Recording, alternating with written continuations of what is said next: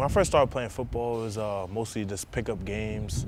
When I was like in the neighborhood, like 8, 7 years old. I started playing organized football when I went to middle school. So when I was in 8th grade, that's when I first started. I just tried out for the team and I just took off from there. No, I wish I played a different position, but I always was on the offense and D line. My first position was actually defensive line, and that was pretty fun. Then I got switched to offensive line. So on high school, I just continued to get bigger and just continue to like work hard and just improve upon my my technique and stuff like that. And I just got better and better, and it was just a good experience. I would say it first started like chattering around my junior season, but my senior season when I actually came to like a Stony Brook camp, that's when like we all started taking notice. Like he can compete and like play at the next level, the college level.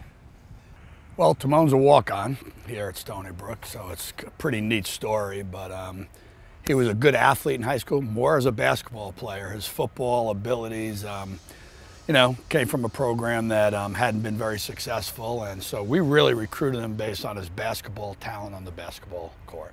I actually played basketball my senior year, and that was pretty fun. Were you good? I started midway through the season, got a lot of rebounds.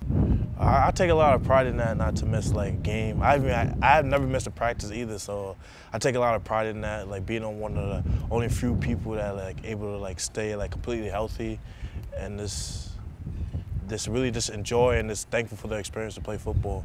I try to keep nothing on my mind, just a clear focus, just relax and just have like my me time before the game.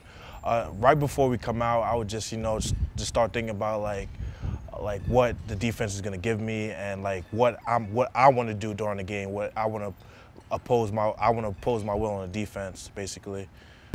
I would say it's just friendly chatter for the most part. I really don't do any like trash talking. I leave it up for the defensive linemen mostly. They talk here and there. Well, personally, the craziest thing I ever heard was somebody was talking to one of our. Actually, I'm not even gonna say that. No, I can't even say that. There's nothing I can say.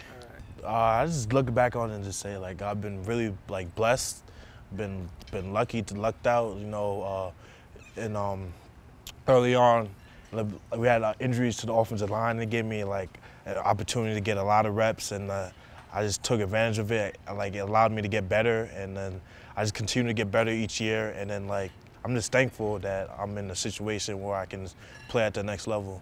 Yeah, he's quiet, reserved, unassuming, does well in the classroom. Really, he's an observer. He's more of a typical offensive lineman. You know, they know their role. They're going to have to work really hard and get very limited recognition, and I think he's fine with that. Basically, my parents just growing up, they just taught me to just be respectful and taught me discipline, just stay focused. They always preach school first, that everything else would take care of itself, basically, growing up.